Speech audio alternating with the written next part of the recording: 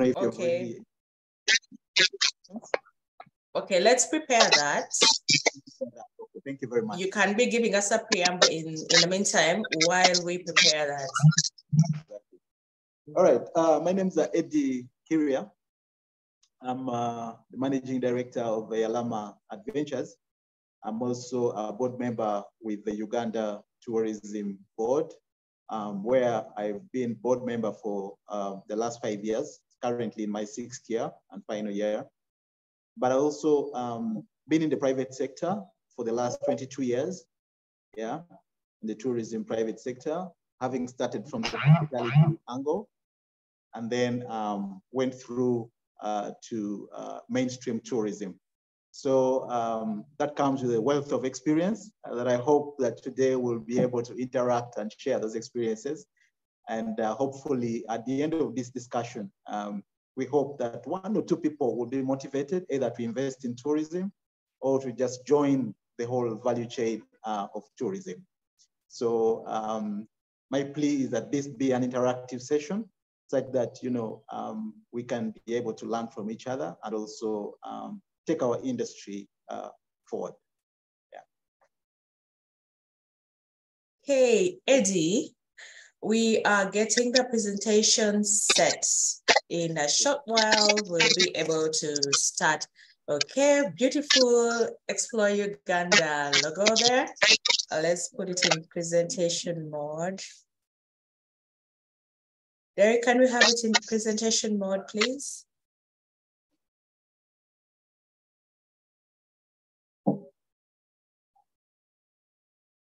We are going to get our presentation in presentation mode. Welcome, everybody. It's the Business Recovery Series with Enterprise Uganda.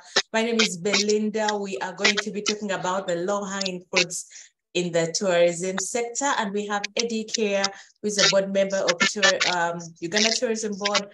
And he is also the managing director of Yalama Adventures. Eddie is here, and Eddie, here is a presentation. Let us start. Thank you very much, Belinda. Good morning again, our listeners, all participants. It's a beautiful day today. Our country here in Kampala, it's shiny. And what better way to start the day than discussing tourism? And I'm hoping that we're going to enjoy ourselves as we, deliberate further. Just a simple brief on what I'll be taking you through today in our presentation. One, we'll talk about the Uganda Tourism Board in brief, and we'll talk about the mandate, the destination brand, so that we have a feel of what UTB does and their role in preserving our destination as a destination marketing organization. Then I'll also be taking you through the contribution of tourism to Uganda's economy. And then we'll then delve into the real detail of our discussion, that is the low-hanging fruits in the tourism sector. And then after that, we'll have a discussion, and then hopefully we can wrap up. Now, just a brief look at the Uganda's tourism destination brand. As many of you may recall, in January 2021, the president of our country, General Museveni, launched our destination brand that had been a work in progress for almost 2 years to coin this brand identity and also have a brand manual for our destination.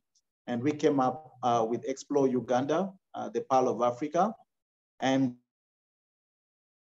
identity is such that it does combine both a call to action, which is Explore Uganda, and then the Pearl of Africa, which is the brand essence. The brand essence is literally that positioning statement that defines your destination in totality. So many of us are familiar with what the pearl means. A pearl is something that is rare, precious, and beautiful. And that is what Uganda is. Uganda is not just a wildlife safari destination, no. It goes beyond that. And that is what we try to portray in this brand identity that we coined. On the right-hand side, you can just see the applicability of how the brand identity can be used. Now, going into the next slide, that is who we are, Uganda as a tourism destination. And most of us know that Uganda is normally referred to as the Pearl of Africa, and that's the brand essence that represents us as a destination. And in our destination, we are blessed to have a source of the River Nile, which is the world's longest river. We are blessed to have the largest freshwater lake in Africa, and that is the Lake Victoria. We also have the Big Seven, yeah? And the Big Seven, normally those in safari are familiar with Uganda, we add two, yeah? So on top of having the big five, that is the lion, the elephant, the buffalo, the rhino, and the leopard, here we add as well the sets us apart. Then of course, talking of the bird species, we have 11% of bird species, including the rare shoebill stock. And that is something really to be proud of. Then of course, more than half of are here with us in Uganda. And then the Mount Rwenzori ranges in Africa, because you know Mount Rwenzori is not just a standalone mountain, it's a mountain range. So that gives it a unique presence and profile. Then in terms of culture, we are unmatched with 65 tribes and the fourth most culturally diverse country in the world. And then of course, Uganda is referred to as the adventure capital of East Africa, largely because of the water sports, and that's in Jinja, that we are really blessed to have in this country. And in a nutshell, there's a lot more, but this is what I could be able to coin out that really creates a point of distinction for us as a destination. Next slide, please. Yeah, now these are just a few imageries. You can see the top of Mount Rwenzori with the king of Toro himself, King Oyo, who actually made it to the top of the mountain.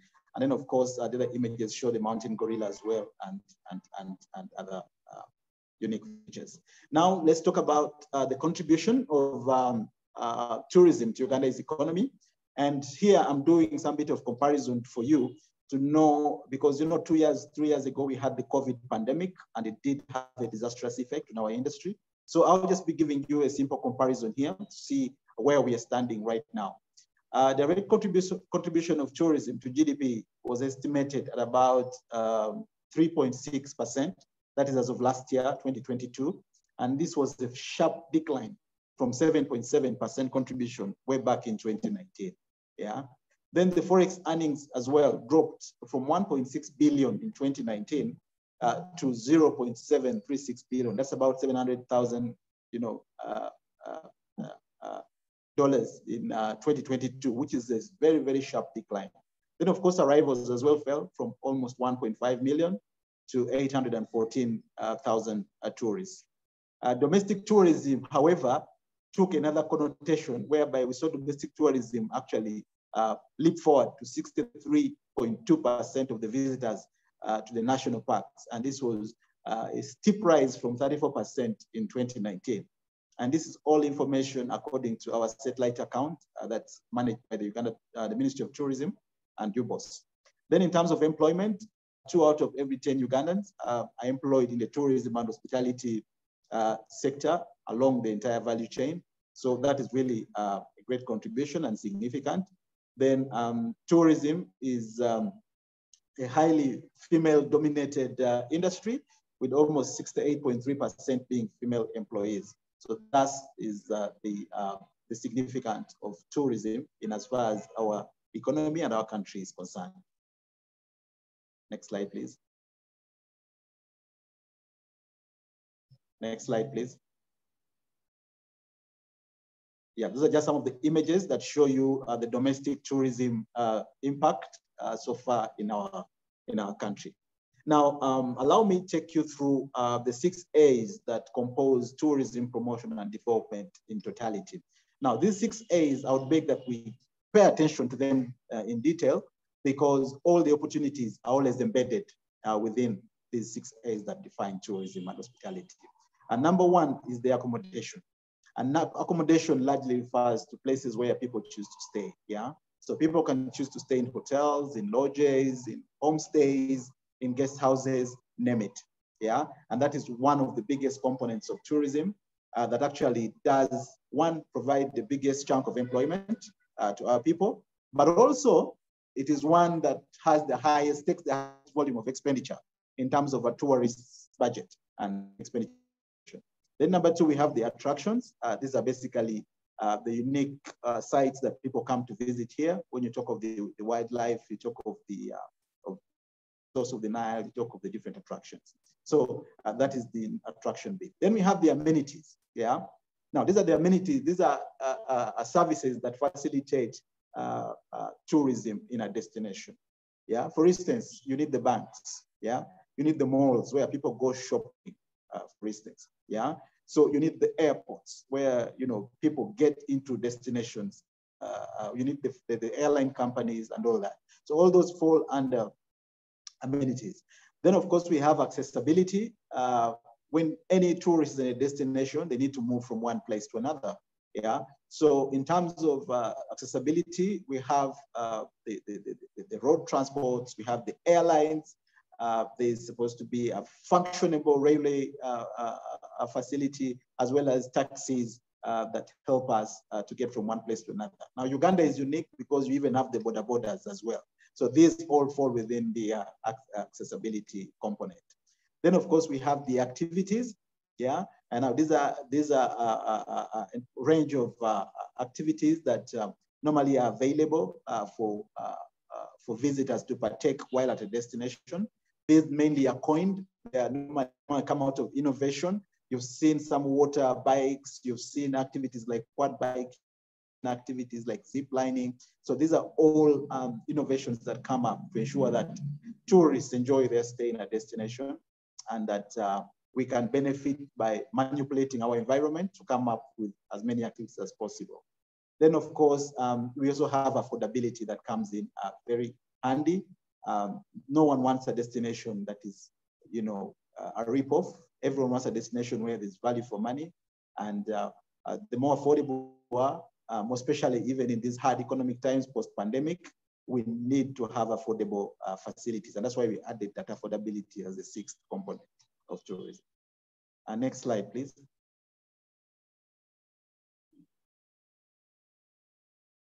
Yeah, that's just an example of the tourism roads that we have. This is in Southwest Uganda, and that is in Kisoro. Yeah, yes. So let's now delve into the depth of our discussion, and that is regarding the low-hanging fruits that we have in tourism. First, we'll talk about domestic tourism. And domestic tourism has largely been referred to as tourism that is within our confines of our country, within our borders, and this is where the locals normally move and enjoy their destination from one end to another. However, where is the low-hanging fruit here? We have an opportunity, yeah, with the EAC integration, the East African Community integration. We have an opportunity to expand our scope of domestic tourism to cover the rest of the East African Community states. East Africa combined today is having a population in excess of 250 million people. That's with the addition of the Congo onto the block. Now, we need to start thinking East African. We need to start thinking how we can tap into opportunities that are across the borders in Rwanda, in Kenya, in Tanzania, and then also working together to promote intra-East African travel. And this will give us a better market, a bigger market for domestic tourism. And this goes out for everyone who into operations, those who intend to start up. This is an opportunity to start thinking outward. Don't think of Uganda only in terms of domestic tourism. It's now time to think East Africa, because there lies a big market. Then we need to as well go into niche tourism when it comes to developing our products. Yeah, you know, there are products that have been massively consumed and they're massively known and they're shared across the divide. Now, if you talk of safari in Africa, you know, safari experiences straight down right from South Africa way to East Africa. So there's no clear point of distinction, yeah, because a lion is a lion, you know, and if somebody has seen lions in Masai Mara, why should they come to Uganda to specifically see lions again? So Uganda has to provide something more unique, something different that will attract somebody to come visit here. We're blessed, we have, yes, the mountain gorillas, but it should be more than that. We should redefine our cultural tourism. We should start having products that are tourism ready. That's in the cultural space. And of course, this will go back to the kings and the kingdoms and and the different communities to come up with specific niche in that line. Faith-based tourism, there's an opportunity here to ensure we turn Namugongo Matters experience into a year-whole experience, not just tied to the 3rd of June. You know, people should be able to make pilgrimages. Faithfuls should come from all over the world, you know, to come and pay pilgrimage to the Namugongo Matters Shrine. And then we should be able to carve out an experience that keeps them here longer. Then, of course, the other low-hanging fruits are basically in investment in accommodation facilities. Many times people complain that going to the national parks is expensive and all that, especially the domestic tourists. And to be honest, I must tell you that the highest cause of those inflated rates for going on safari is the limited accommodation in the park. You find the park like Murchison Falls National Park, yeah? And within the park, you only find one budget accommodation or two, yeah? Like, for instance, you have Red Chili and then you have the UWA accommodation. Now, these are the cheapest, yeah? But they also have limited rooms, you understand? So if you're to visit, say, the national park and those places are fully booked, you have to fork out in the excess of $280 to stay at Para Safari Lodge. Now that makes it quite costly. So where does the opportunity come in here? We need to invest in accommodation on the peripherals of the park. If there is no concessions available in the park, we can invest in Masindi. We can put up lodges in Masindi. We put up lodges in Purongo on the boundaries of the park. Put up a lodge in Pakwach.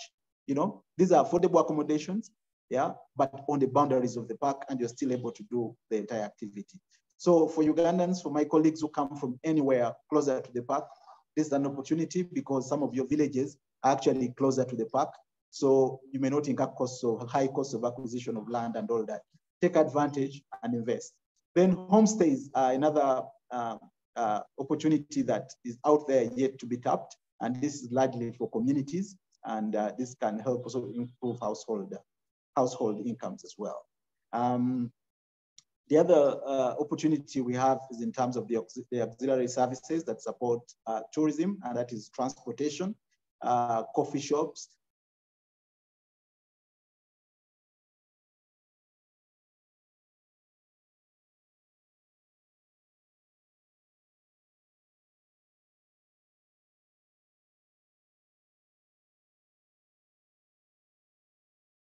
Hello, can you hear me? Yes, Eddie, you're loud and clear. Thank you. If you're say traveling along the tourism highways, yeah, there's huge opportunity, immense opportunity, yeah, for one to be able to set up an eat out, set up a place of you know, relaxation along any of these highways, yeah. I singled out the Fort Portal route that there's hardly anywhere one can stop, except in Mubende at a petrol station. Now that is, you know, an opportunity that goes begging. And I think we need to think out loud on how best we can be able to set up some of these additional services. Talk about coffee shops in different districts. When you go, at least places like Gulu now and other towns have come up with different coffee shops. But before, it was very hard to find a very high-end restaurant that would give one comfort. The other opportunity lies in the area of tourism skills development. Belinda and colleagues will agree with me that we have an issue with professionalism in our sector. And this actually speaks to the quality of training that we have, the institutions that we have. To be honest, they are more, they have more work to do, yeah, because tourism is international business. The standards are high. So we have opportunity here for people to set up specialized courses, specialized that can train our human resource. Yeah, so that's another opportunity. Then of course, when we go to technology and the markets, tourism marketing is on the internet today. Digital marketing is the in thing. And young people fresh from campus have the opportunity and the knowledge to come up with different applications that can support businesses and of course create employment for themselves. Yeah. Then of course, the tourism, not just talking about holding the steering wheel and driving, no. Being a tour guide, having an edge in terms of another national language that you can use, for example, a German tour guide, a Chinese tour guide, you know. So this is what sets you apart as a tour guide and can take you another level. Next slide, please.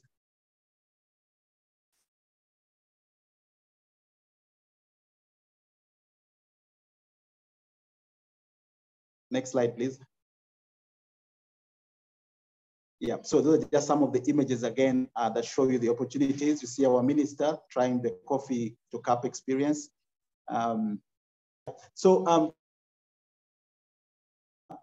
In medical tourism, many people don't realize that when one travels, because when you travel with dependents. Yeah, you need to buy food, for instance. Yeah, you need to rent a car, the main hospital, to get further tests in different parts of that area wherever you've gone for treatment. Illnesses, most especially orthopedic illnesses that require a lot of rehabilitation. Yeah, so Belinda, can you hear me? I can hear you. Sometimes you go on and off, but yeah, you're there. Keep going. Thank you. Thank you. So when you talk of medical tourism, there's immense opportunity as well for us here as Ugandans to tap into. One, you'll know that Mulago is the biggest neonatal hospital currently in our East African community destination. So meaning many mothers from neighboring countries, from Sudan, from Rwanda, from even Kenya, crossing borders to come for specialized treatment in Mulago. Now, this doesn't only bring income, forex to Mulago or the government, yeah, but we as well have a duty to position ourselves, yeah, to tap into what other services can we extend to such travelers, yeah. We have the pediatric hospital that has recently been opened in Entebbe. It's the one and only pediatric hospital of the in the Eastern Central African region again. We are having so many Congolese going to this hospital, so many Sudanese coming into this hospital for treatment, and these normally spend not less than 3 weeks within the destination. How prepared are we? This is time to open up and start thinking wide, yeah? Have the orthopedic hospital. Broken a bone, you can never know how important that orthopedic hospital is. But when you travel to Kumi for treatment, if you're not confined within the hospital, is within Kumi town itself. Talk of decent accommodation for a few nights before you're admitted into the hospital. These are opportunities. Talk of the eye hospital in Tororo. How many people know about it? So many visitors traveling in different parts of Uganda heading. How has this impacted on the communities around, the nature of accommodation around?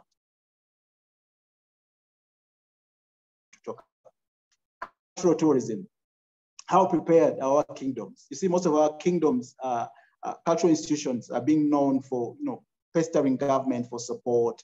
And yet these are the centers there of history, rich history, yeah, that just needs to be profiled.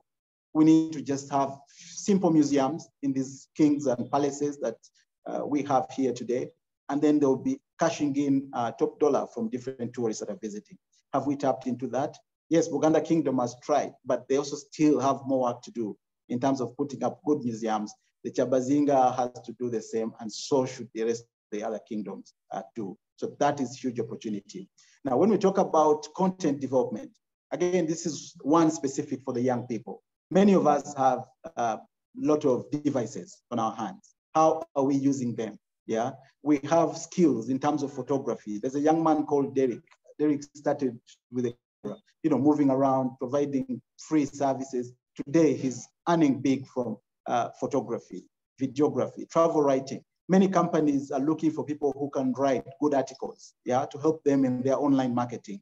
Yeah, have we tapped into this as young people? These are things we need to look at because they will create bread and butter for you at the end of the day. Now, when we talk of agro-tourism, that's another area. Uganda is known to be the food basket, very arable land. 90% of the land is arable. So many farms lying idle out there in the countryside. Have we thought about farm tours? Have we thought about putting up some bit of homestays within the farm lodges?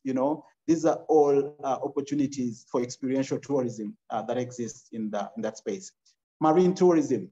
Yeah, right now, going to Kalangala, you only have two providers that are actually tourist standard, like, you know, you're talking of MV Bad and MV Vanessa, and out of that, MV Kalangala, to be honest, is not really up to standard. So this provides an opportunity. Yeah, can you partner? Can you seek investors to work with you? Set up marine transportation. Yeah, set up, you know, some floating restaurants. You know, and these are all opportunities that still lie idle on Lake Victoria. And there's one young man in Ginger, Adam, who started up the floating business, the tubing. They're really benefiting. So this is an invitation again to all of us that we can fit in the value chain. We talk of edutourism, and this is largely to do with students who move across the borders to come here in the country. This bring in foreign exchange as they are seeking better education from our country. So that's another area in terms of accommodations that you can put up close to universities. You know how many students are going to Busitema University currently, but where can they stay when they're in Busitema if the accommodation is full in the university hostels? Yeah, there is no other accommodation in the vicinity. Large chunks of land are falling idle. So we need to start thinking out loud, and this is an opportunity as well. Then of course, the arts and crafts, these are mainly for the informal sector, for our old women out there, our mothers who are out there, never had a good education, but they have skills with their hands, make up very good mats and souvenirs. That's an opportunity. Then lastly, it's the MICE, and that is, MICE is meetings, incentives. MICE in a nutshell is business tourism as opposed to leisure tourism. You know, many people think of tourism as only leisure, but it's also business tourism. And these are people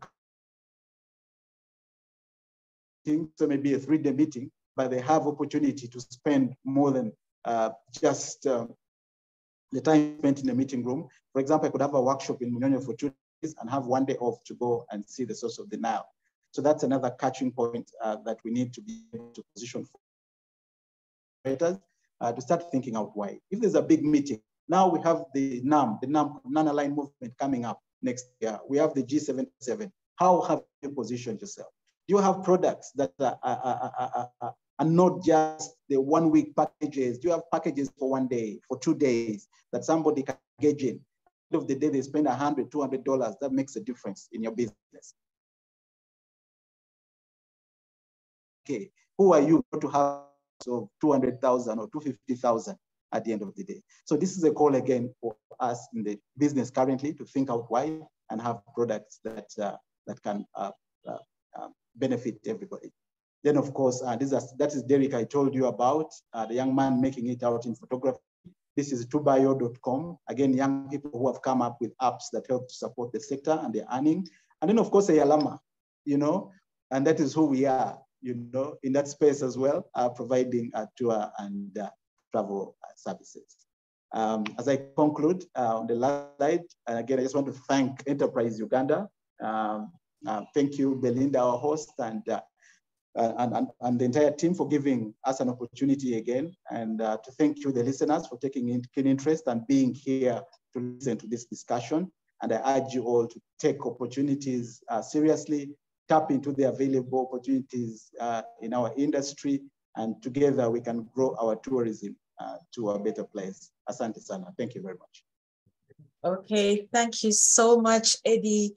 You are addressing a sector that is very close to my heart.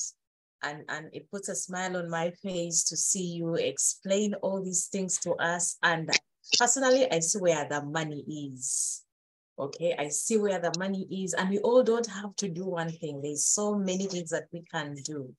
So thank you for the presentation. And we thank Uganda Tourism Board for leading on the management of this brand. At least we now have the same voice, we are communicating the same thing, and now you're coming out to the business community and inviting us to partner with UTB so that we can make some money. I like the fact that people spend at least 3 days in Uganda, and while they're here, they're eating, they're traveling, and they can do some shopping as well. So we have a group of about 70 people. Eddie, I'm going to invite questions now, but my first question to you, Eddie, is show me where the money is. Eh? If we have young people or business, I want you to show me where the money is. You tell me if I go to the region of where Queen Elizabeth National Park is, you tell me if I set up a restaurant, if I set up a craft shop at this place, I have an exposure to X number of tourists in these months in the year. I want someone to walk away from this presentation if they had 10 million shillings, knowing where they are going to put it. Can we have some spot on examples of business opportunities that we can walk away with from the many attractions we have in our country? Let's even start with Kampala, because most people come to Kampala, or even Entebbe, where everybody lands. Let's try to spotlight some business opportunities, Eddie. Yes. Thank you, Belinda. You want us to do it? Do you want us to just take the different, or we can do it back and forth as a discussion? We can do it back and forth. So take it back. Yes, because now we've talked about it in the big picture. This is a business community. They have their money. Maybe they want to diversify. I like the fact that you said maybe there's no stopover in Fort Portal. Maybe Fort Portal is too far away from us. Let's start with Kampala. Let's start with the national parks. What can I do with my 10 million shillings, with my 5 million shillings to be able to benefit from the many people that visit our country? So where is the money? Where is the money? Yes. Thank you, Belinda, and our listeners. I'm going to come to that question of where is the money.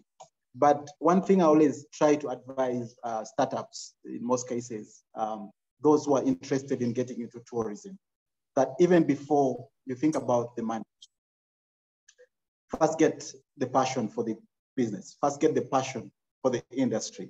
Because when you're money driven, there are times when the money is not going to come through. Yeah, because tourism is a very seasonal business. Now, there are times when the money is not going, maybe your strategy wasn't right, in the wrong part of the value chain. So there's so many. What is going to keep you stuck in the game? That is going to be passion for the industry, passion for tourism. You get it? So once you've developed that and your vision is clear that you want to build a generational business in tourism, yeah, then now you can start laying down your strategies and knowing where to put. Now, Belinda, just to put on your question, and I'm not going to give you all the opportunities, but I'll just single out 1 to 3 opportunities. Tourism is on a steep rise. Yeah, 68% of the visitors last year in the parks and protected areas were domestic tourists. Now, you don't take that for granted. That is an indicator for an investor. Yeah, that money is moving and it's local and it's there throughout the year. Domestic tourists, where did they go to? They went to the islands. When you look at Sese Islands on a weekend, majority of these hotels are fully booked. For the next 3 weekends, they have no availability. When you call Victoria Resort in Sese, the next 2 weekends, they have no availability. This is an indicator for you as an investor, somebody who wants where the money is, go down there, set up a small facility. It could even be a beach house, that takes up just 4 or 5 rooms or a family. Yeah, you will cash in money because there is shortage of accommodation. 2, for our friends who come from Kidepo area. Yeah, Kidepo is one area where there's huge opportunity for budget accommodation. Yeah, because if you're not staying at Apoka Bandas within the park, where else are you going to get a room of 200,000 shillings, a room of 250,000 shillings? It's not there. Yeah, so can you use the opportunities? Can you use the contacts you have? How you venture, how you penetrate that accommodation market in Kidepo, for instance. Then, of course, I already talked about the highways and opportunities for setting up different highways. This is another opportunity that they are begging, and it's something that our people need to tap into. Now, there's another opportunity that is normally for the females, I must say, and is largely to do with the arts and crafts and souvenir shops at different hotels. Now, if you move into very many hotels here in Kampala, they normally have the reception there, the concierge, but there's always a room that seems unoccupied and empty. And there's nowhere somebody can buy a quick souvenir. Yeah, these guys are waiting for you to walk in there and ask for that space. That space may not even be paid for in terms of rental, but you could propose something like a cost profit sharing kind of scheme with them, with the hotel, because this is added revenue. So if you went into a number of hotels, this opportunity is out there with 5 million shillings, as you said, Belinda, you go and shop your arts and crafts on Uganda Road, take them to a different, good to go, yeah, in terms of business. The other opportunity exists in terms of supplies. Supplies, the different hotel of vegetables, could be in terms of fruits, could be in terms of fresh juices, could be in terms of supplying coffee. You know, very many people have gone into coffee packaging, you know, yeah. You know, just one contact can get you a business deal of a lifetime. You know, if, for example, owner of hotel, you can be given a contract to supply coffee, you know, ground coffee. So 50 kilograms per week, and that is huge money in terms of supplies. So offhead, Belinda, those are some of the opportunities that are out there that people should think about. Then lastly, of course, when it comes to agro-tourism and the farm lodges, how many of us have very nice, beautiful houses sitting idle in our homes, in our villages, in our farms, as we're here in Kampala? 8 months of the year, the house is unoccupied, it's empty. Beautiful house, state of the art, huge compound, 5 bedrooms, untapped, furnished. So how many of us have opened up these to tourists to tap into and use them for an extra buck, an extra dollar? So Belinda, these are some of the few ideas that I think of right now that we can tap in and earn that extra dollar. Hey, thank you, Eddie. My thoughts are that any place that people visit in big numbers presents so many opportunities for business. If people are going for leisure, they're going to drink, they're going to eat food, they will want souvenirs, they will want to play, they'll want to do so many activities. So I think we need to think about the traffic we're having to our attractions and see how each one of us can benefit. And well, all of us might not be able to build lodges, but there's so many things that tourists do while they are on tour that can help us make some money. Emmanuel, your hand is up. Emmanuel, your hand is up. Okay, we had a comment in. Yes, Emmanuel. Yes, thank you, Belinda. Thank you to the presenter, Uganda Tourism Board. You have painted a very good picture of tourism, but as you know, Ugandans, domestic tourism actually is still very low because Ugandans are still, majority are still living hand to mouth. And thus we are mostly targeting the foreigners, which foreigners are very risk averse, I should say. Whenever they hear any issues of terrorism or issues in Kasese, abduction, ADF, things like that, they run away. Can you speak to some of the ways Uganda Tourism Board has responded to these threats that are outside of Uganda's control, but many times actually keeping the tourism away, the tourists? Because Amos Lukes has said many times that most of our news headlines actually scare away the tourism, the tourists. This is supposed to be our peak season, but many tourists are coming in. How do you address that? And of course, as an insurer, I have to talk about that. Insurance can be one of the solutions to respond to some of those tourists, So, Kakuma, Michael Ango, thank you so much. Emmanuel Sapari here. Yes, Emmanuel, thank you so much. Charles, your hand is up. Yes, thank you, Belinda, and thank you, our brother, for a very elaborate explanation.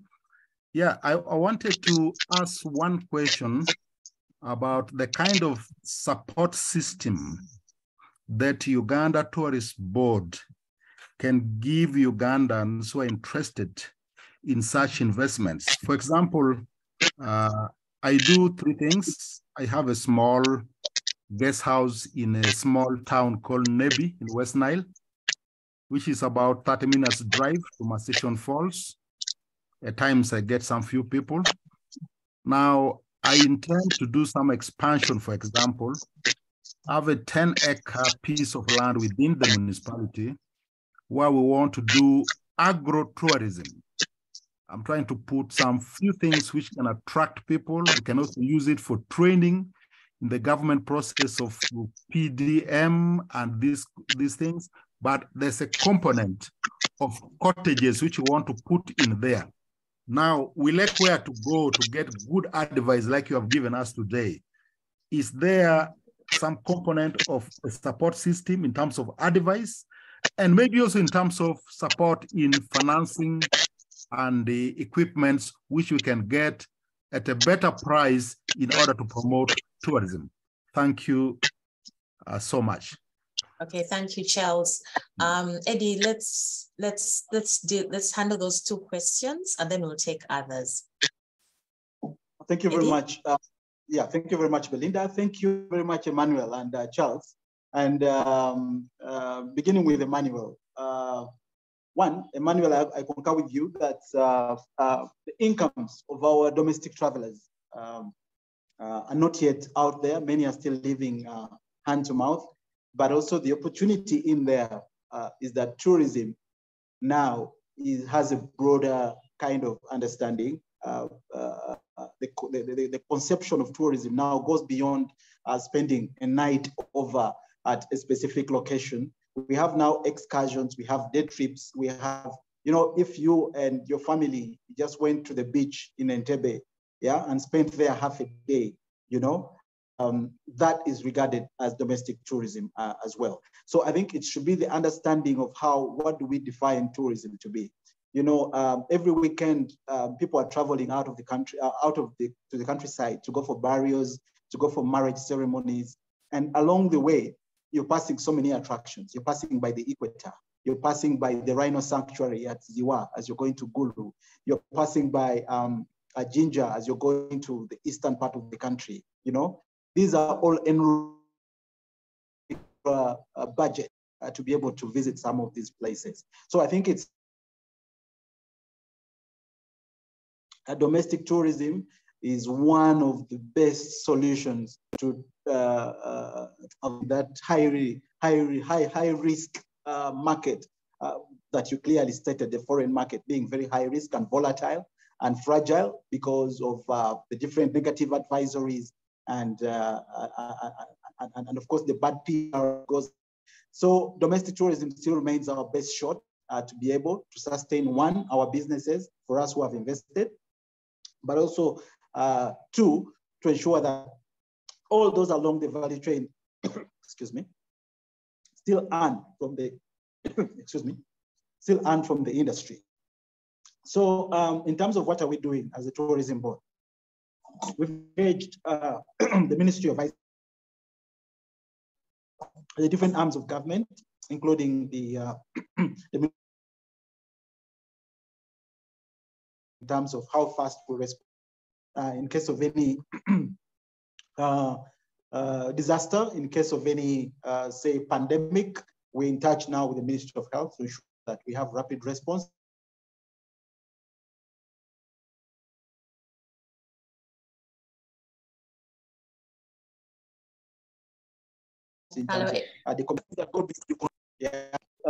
For instance, you have a pandemic that has hit the country. It's true, the pandemic is there, it won't go away, and you can't lie about it. Yeah. So in such scenarios, the best thing to do is to make sure there's synchronized flow of information in a timely manner, that gives confidence of the international community that we are handling the situation and it's under control. So that kind of messaging is very key. And we are also building onto our PR unit as well. We have support PR units from different firms that are supporting our department at UTB to ensure that we counter such incidences in a very timely manner in as far as communication is concerned. Now, going to Charles' scenario. Charles, thank you very much for first and foremost taking this step to invest in the industry. A guest house in Nebi within the town is one such investment that supports the tourism sector in general. You're not just making money out of it, but you're extending a service to any of us, to me, to Belinda, who might travel to Nebi soon, and we want a decent place to stay, a decent place to eat. So thank you very much for that. Now, Charles, you said you have a 10-acre piece of land and you need support in terms of knowledge. And you're from, which is your village? Hello? Hello? Belinda, are we? Eddie, I can hear you. Keep going. Keep going, Eddie. A bit of interruption, yeah. So I'm saying that has a 10-acre piece of land in municipality in Nebi, and they want to set up some cottages and also some facilities to support PDM and all that. Charles, we have a product development and investment officer stationed at UTB, and anytime you walk in, you'll be given audience, yeah, on how to go about investing in that area. Financing, because UDB, Uganda Development Bank, does have a facility, a credit facility for the hospitality sector, tourism sector. So this information will be readily available to you once you can always knock on our doors. However, from a personal experience, they advised us to show you where the money is, the ready money. That 10-acre in the municipality, my brother in Nebi, me, I would think that is tourist in perspective here. Now, these are people who are bringing meetings to Nebi, have meeting spaces in Nebi, decent facilities for meetings, meeting halls, meeting rooms, yeah, large restaurants, yeah, that can handle banqueting for a large group of 100 into the accommodation. That is a low-hanging fruit, yeah. Many districts concentrating on small lodges and rooms. But many people don't realize that there's too much budget, too much money in government in as far as meeting spaces are concerned. The NGO communities are looking for meeting places on a daily basis. Now, if you put up your very nice meeting facility, yeah, 100-seater, you get it, with an adjacent restaurant, nice, beautiful gardens outside. Trust me, my brother Charles, you will never go hungry because that budget is already there. There are meetings that are destined for Nebi, year in, year out. So it is something, food for thought you should think about even before you go on to add on extra accommodation facilities. So this is just a tip of the iceberg, but there's more. If you can knock on our doors at the UTB offices, I will be able to engage, interact further. Thank you. Okay, thank you so much, Eddie. You are going to provide for us the contacts of the people we need to contact at UTB. And as you were responding to the question, Emmanuel's question about our coverage, our press coverage, and just how risky and volatile the tourism sector is, I am reminded that we are all responsible for protecting Destination Uganda. And actually, that is why we started the Ondava campaign. Sometimes we get onto social media and we become very irresponsible and we share information that scares people away. They make Uganda look like a very toxic destination, which is far from the truth, okay? In spite of all the scares we've had in the past, there are still people who are brave enough to come and visit destination Uganda. So as we choose to, the more people we have invested in tourism, the more we'll have an maybe encouragement to protect by what we share on our social media. And yes, we also do have some questions or responses in the chat. John Mbonye is saying souvenir makers in Uganda make generally big and heavy items, but travelers want light and small, so guidance is not adequate. And then someone responded and said, Christina Kadama said, there's a group of widowed ladies making very light baskets and are just looking for markets, and that there is the contact of the widowed ladies. We can reach out to them. Anne Waja is saying, thanks for the presentation. Where is the money? Indeed, for example, what is the current hotel, lodge, and Airbnb occupancy rate in major cities in Kampala? Or are the Uganda Airbnb rates competitive enough? Someone mentioned to me that Airbnb rates in Uganda are so low. Is that true? Those kinds of statistics will be helpful to guide potential investors in the sector. Maybe you will share with us if you have any information about the accommodation rates for hotels in Kampala and also for Airbnb occupancy. And then we have dear Belinda, Eddie did answer my question. Case in point, how did UTB respond to restoring tourist confidence when a tourist was abducted and killed at Gwindi National Park? I think he did say that they do have a measure of responding to all these situations. If it's a health issue, they work with the Ministry of Health. If it's a security issue, I think they work with the chosen or the relevant agencies. Okay, if you need him to explain further, I'm sure he'll be able to do that. Now, Eddie, let's talk about these rates. Airbnb, you seem to be saying that if I have my country in Barra, sorry, country home in Barra, if it is vacant throughout the year, I could use it as an Airbnb occupancy. Do you have statistics? Do you have prices that you think are competitive enough for people to get an idea to take advantage of that low-hanging fruit? Eddie? Thank you very much, Belinda, again. And the question of rates, is one that varies greatly from one location to another. For instance, rates in Kampala are not the same rates in the protected areas, are not the same rates in Masindi, are not the same rates in other parts of the country. Yeah, so that is one area that really is very, what I can say, volatile. And also some properties do not keep a static rate. Yeah, in high season, you realize that the rates will go up. Sometimes they even double. Yeah, when the season is high. And when we're talking of high season, Belinda, you rightly said at the beginning that we are already in high season now. That stretches all the way from June to September.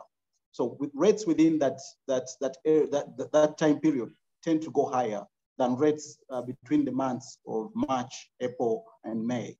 Rates in December, to January are always much higher than the rates from October to November. Now, what would I advise somebody who is looking at investing in, say, the accommodation segment or into an Airbnb segment? Yeah. When I was starting my journey in tourism, I was blessed to have attended the graduate entrepreneurship program by Charles Ochichi and Enterprise Uganda. One thing's in my head in 2007, and it will never leave. And that was a phenomenon described as analysis paralysis. When you analyze an idea and you want to know what your competitor is charging before you go down and put an investment, and you go into in-depth to get all the nitty-gritty of statistics, you'll never get started, I'm afraid.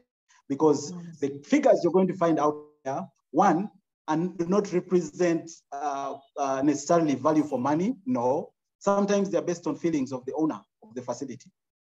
I could set up my nice looking Airbnb in Garuga, and I say I'm not taking less than $200, and no one will take me to court for that because it's based on my feeling. Okay. However, you have a need, and that need is pushing you to invest an Airbnb. It's pushing you to turn your house in the village into a homestay. It's pushing you to turn your property in the city or near Namgongo, yeah, into a homestay when June comes. Your need should inform your pricing. And that's what I keep telling most entrepreneurs who want to invest in accommodation. You don't have to, there's no one size fits all. You don't put an accommodation next door and they're charging $100. It's not written anywhere. You should go and charge $100 as well. No, you could actually put up a better facility and charge $60 a night. Yeah, and at the end of the day, you'll have the numbers, you'll have the high turnover at the end of the month, and you walk to the bank smiling. So for me, the discussion on rates should not be like an issue that should impede anybody from putting down their investment sector in accommodation. What I would advise you to do is just to do a basic business plan, okay? Do a basic business plan, do some anecdotal surveys on the internet, go to bookings.com, just look through and see, get a feel of what the charges are like, and then find your unique entry point. If everyone is charging in Masindi, for instance, if everyone is charging for their accommodation $100 to $150, yeah, you can choose to come in depending on strengths and your advantage, your unique selling points. You can come in with an accommodation of $70, but providing a service that is commensurate, that is equivalent to what these guys are offering to establishment. So I think it should open up our minds. We should be more unique in our thinking and not try to think like everyone else. Yeah, let's be entry point and your competitive advantage. Then you need to enter in with that dimension. But my humble request is that if you're ready and willing to invest in this business, you need to take time, get general information. Don't go so much into the specific of who is charging what. No, because that may mislead you and may impede you from nurturing your good idea that would be of great benefit to you in future and generations to come after you, only because you got scared of pricing and all that. Belinda, I hope I've tried to respond to that.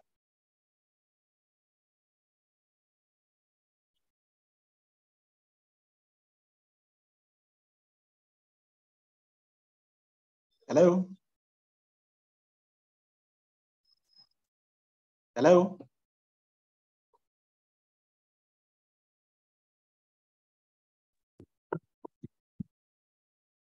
Hello?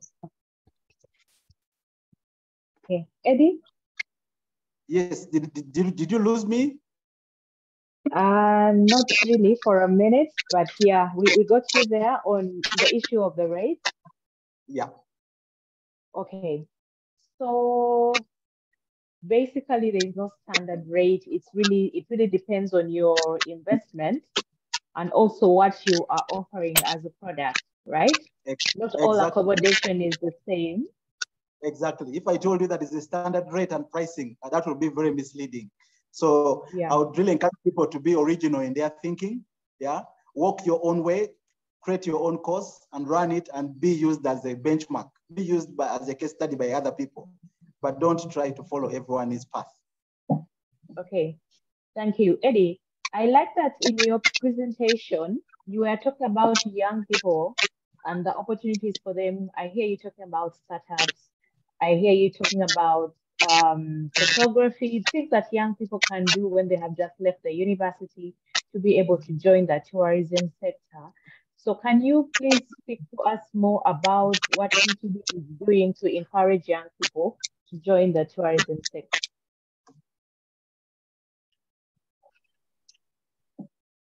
Thank you. Thank you very much, Belinda. As I said again, that the opportunities for young people are immense, and these are largely drawn from their character, first of all, as young people, because they're so tech savvy, from their knowledge, because most of them have access to computers. The generation today and the generation in yesteryears are so different. yeah, in as far as their use of computers are concerned, yeah. And two, they are so adventurous, meaning that they have so many options on their hands. Again, I'll bring you another example from that encounter with Enterprise Uganda and Charles Ochichi. You know, one thing that made me actually stop working formal employment way back in 2007 was when Ochichi told us that he defined the word job to mean being just over broke. Yeah. Employment. Again, I'm not saying formal employment is bad, but that is what literally it comes down to. You're always of just being over. So that is one of the inspirations that for me coming out of university, because I graduated my first degree in 2005. So that is one of the things that made me go into entrepreneurship. Two, he did tell us as a young person, the room and the liberty to make as many mistakes as possible, you know, in terms of your entrepreneurial journey. Meaning you can invest small unscratched, yeah? Because the level of dependence around you is so minimal. You have no children yet at that age as a young person. You have no wife, you have no family commitments and all that. So at the end of the day, you have room to play around with business ideas. Now, for the young people specifically, IT is one of those areas that a young person should really find space in the tourism value chain. Developing apps, mobile apps today, because mobile apps are fast replacing websites. Yeah, one, because whoever downloads your app can use it, access it offline, and access your information offline. That's one advantage.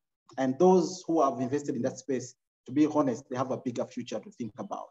Now, when you go into digital marketing, today, tourism is being marketed online. Yeah, many young people have so many social media handles that they're only using to comment on different topics, politics, and all that kind of thing. But however, if you turned and grew your audience on your handle, yeah, that handle alone could be a source of revenue if you chose to be an online influencer, for instance, yeah, and post people's products there, post people's services there in exchange for income. That is something that a young person can do just with a phone in their hands. Then when you go to certain services like website design and blogging, not everyone who is in 40 years plus knows what to do with a blog or has the writing skills or the patience to even type a 1,000 word script. No, but a young person with their phone, they can sit down, type a blog of 1,000 words, and at the end of the day, they are paid 20,000 shillings for every blog they write. Now, that is money that would otherwise have not come into their pockets. So in terms of young people, yes, IT is the way to go. For me, that's the lowest hanging fruit for a young person. One, little investment required. You already have a mobile handset, you have a smartphone, you're only good to go. Yeah. Two, and as far as the Uganda Tourism Board is concerned, Linda, you asked what have we done? One, we're in the process of setting up a digital hub. Now, this digital hub is going to power our operations, our digital marketing efforts in the digital space. Yeah. Now, in this hub, we are going to bring on board young people who are going to be sourced from different universities. Yeah, best performers and all that to come and innovate ways of destination marketing that will be able to build into our mandate as an institution. So these are opportunities that we are going to start churning out, and we're already in touch with several universities. We're in touch with Huawei Technologies because they also have a pool of young graduates whom they induct. So these are opportunities that we are going to be extending out because we want to provide more opportunity for our young people and for the graduates out there. So many of the young people on this forum right now should look out for such information on the UTB handles, on the UTB websites. Soon you'll be seeing a call for those interested. And of course, this will be accompanied, of course, with some bit of pay, and this will create more networks and opportunities for young people. Belinda, that's what I have to say. Okay, thank you. Thank you so much, Eddie. Now, as you are talking about young people, I'm thinking about the other opportunity of our food and our culture. Our food in the sense of the wide variety, the wide spectrum of our food, our fruits, our vegetables, our traditional food. And then, of course, our culture, like our music, our nightlife, and the things that make us unique socially. Are there opportunities that you can highlight for us that we can all benefit from as far as our food and culture is concerned?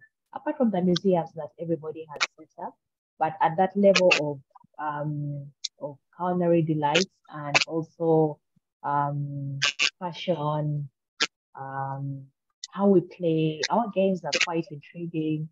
Talk to us about that. I believe I didn't pick the last bit. Just repeat the last bit that you just said. So what I was just summarizing my question to say, talk to us about any initiatives that UCB has put in place to allow people to explore our food, our culture, our fashion, and our recreation, if I can say. Our social aspect of life, yes. Okay, thank you very much, Belinda. Food tourism or gastronomy, as we normally refer to it, is one of those unique selling points, yeah, of a tourism destination like Uganda. Friends who are listening in, if you have traveled outside this country, you will realize how blessed we are in terms of our cuisine. And not just the cuisine, availability of plenty of food. Yeah. If you only crossed the border here and went down to Tanzania, yeah, and why? Because of the limited food varieties that are out there. You're going to a special dish called makangi from Monday to Friday, and you'll wonder whether you had a contract with a dish called makangi because their meals are limited. Yeah, in that. If you go to Kenya here, that nyama choma and ugali, it's like the thing all over the place. Yes, it's their unique identity in terms of that food, but everyone who travels wants to explore variety. Yeah. Now that is a blessing that we have as a country. Yeah. That we need to start taking pride, okay, in our delicacies because they are unique. You know, as I said earlier, that we have over 65 tribes and we are the fourth most culturally diverse country in the world. That means that every 100 kilometers or 50 kilometers you move in our country, you're going to find a different food, kind of food that is unique to that area. Yeah, you leave Uganda, leave the Toke here and the Chijewa and start traveling up north. The moment you hit Kigumba like this, you're already talking about a different kind of food setting. By the time you reach Gulu, Kalo has taken over, La Pena has taken over, you know, so it's all different and unique. But what we need to do, in my view, to tap into this, one, we need to first appreciate that we are unique, okay? We need to appreciate that any visitor who comes in here wants to feel local. They want to feel the local dish. They want to feel the uniqueness of Uganda. And that means that if you own a restaurant, if you own a hotel, how diverse is your menu? Yeah. What business do you have with preparing burgers in a guest house down in Tororo or in Gulu? And yet the largest percentage of your visitors who are coming, transiting to Kitoko, Americans, or these guys are traveling because they want to feel local. They want to understand the local taste, local delicacies. So let's have a fair share of representation in your menu. Okay, if you want to keep the fast food burgers, yes, keep them, it doesn't hurt, but also have a section that has the local delicacies, okay, and clearly have some bit of imagery represent what delicacy looks like. Then number two should be, we should explore ways of food preparation that can bring out a local delicacy in a timely manner. Because, for instance, if Luombo, if I'm a foreigner and I wanted to taste Luombo of meat and peanuts, I do not have the luxury of 4 hours to sit there and comes back upon you, the owner of the tourism facility, to be tourism ready, to become tourist ready in as far as your delicacies are concerned. Innovate ways these meals and only require about 10, 20 minutes to full production when a guest is ready sitting in a restaurant, because that is the biggest challenge. Like when you walk into a restaurant and you only find that you can only have lunch, local lunch between midday and 2 p.m. After that, it's shut. To be honest, it's not just shut for you, but it's shut for everyone else who would have benefited from this service. But even you've limited your income of the to only 2 hours. So we need to innovate and then be able to service that market for the food tourism. Again, one, you need to look around yourself. Don't look far from yourself, because you need to provide a service along the value chain that you're comfortable with. So if food is your unique advantage, if you have an edge in that area, again, look around yourself, look around the personnel you have, look around the money you have, and then you can be able to set yourself properly and position yourself strategically to tap into the food tourism market. But gastronomy is a unique selling point for us as a country, because we are normally referred to as the food basket of East Africa. So we need to tap into that. You know, tourism and our brand specifically, Belinda, that we coined, the Explore Uganda, the Pearl of Africa.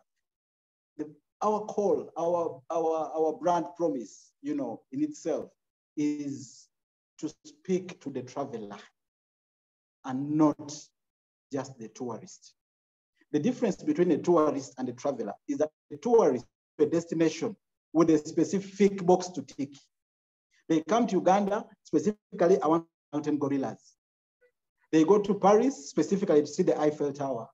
They go to Egypt, specifically to see the pyramid, you know, and that is the tourist. Now, our strategy and our key goal is not to target the tourist, no. It is to target the traveler.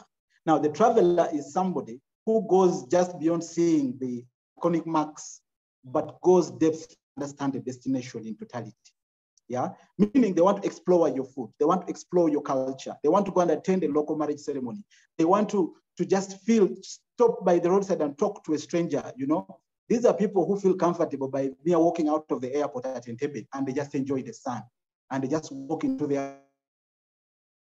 Now, that is the client we are looking for out there, you know.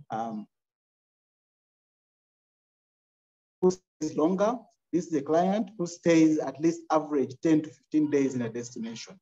They live more, they spend more, and at the end of the day, they can see every and every pocket of this country. And that means even the lowest person in the grass chance to test the dollar of the tourists. So food is the lowest hanging fruit for any community lodge, for any community out there. I think that's what I have to share. Thank you. Okay, thank you. Thank you so much, Eddie. I like what you said about being tourism ready. That's a new one I've learned today. It summarizes everything that we try to do to preserve this industry, to understand the needs of our visitors, how long they spend, how much they spend. That is all being tourism ready. And when it comes to the food, yes, we can introduce our foods to them. I mean, when you go to Italy, they'll give you all these kinds of foods you've never tasted. And because you're on an adventure, you're exploring, you'll be able to taste our food. And many people have not regretted that. Thank you so much, Eddie, for sharing. We've had a fantastic 1 hour and a couple of minutes with you. And I think we're coming towards the end. Thank you so much, Eddie, for sharing with us. You did promise us some contacts. As you did, please put them in the chat, your contact as well. And if we do not have any more, or we had some, we have some feedback in the chat. People really just giving you kudos, Eddie, for your presentation. Fantastic presentation covering not only tourism, but even other investment ventures, homestays in those idolized homes in those villages is a great idea to pick on. Thank you so much, Eddie and Belinda. You're very welcome, John Mbonye.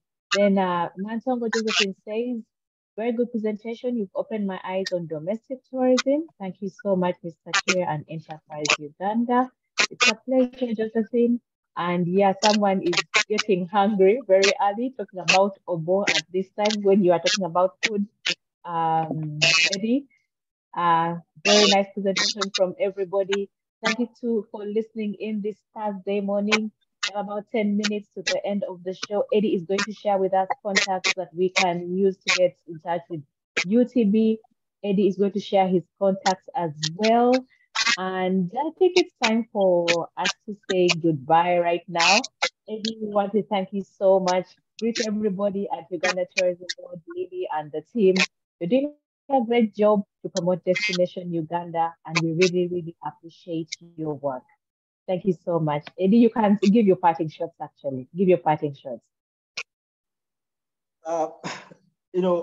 Belinda, I just want to say thank you to Enterprise Uganda, because at the end of the day, if they don't create this platform for people like us who both private sector and also public sector at the same time, we never get a chance to share with the publics, never get a chance to share with Ugandans, to encourage them about business, because as we are living testimonies who started businesses from scratch.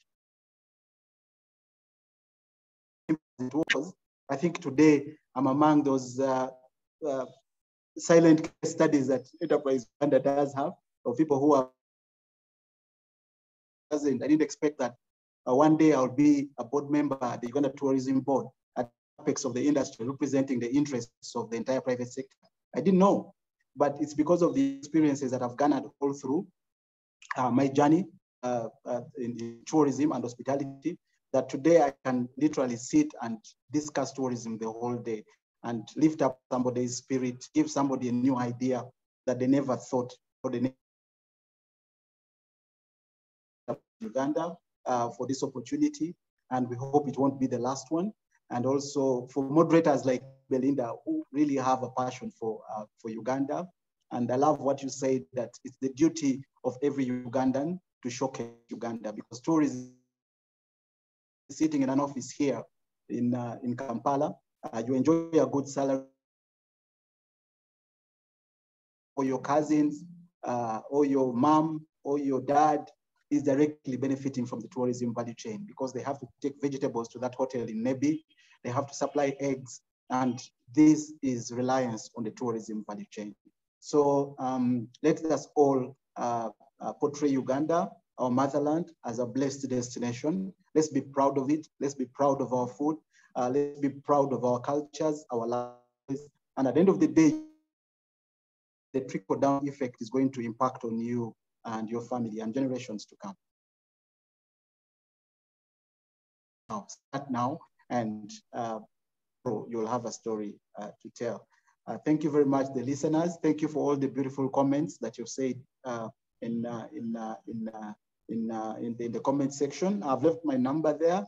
So whatever, in case you feel you need to talk further, you need encouragement, you need advice, my number there, feel free to get in touch anytime. Thank you very much, and God bless. Okay, Eddie, thank you so much. So Eddie has given us his parting shot. I want to thank you again for joining us this Thursday. It's the Business Recovery Series by Enterprise Uganda. We will be here next Thursday on another exciting topic.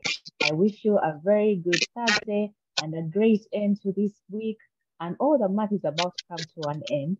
And for everyone in the tourism sector, the peak season has started. I hope you are tourism ready, like Eddie has told us.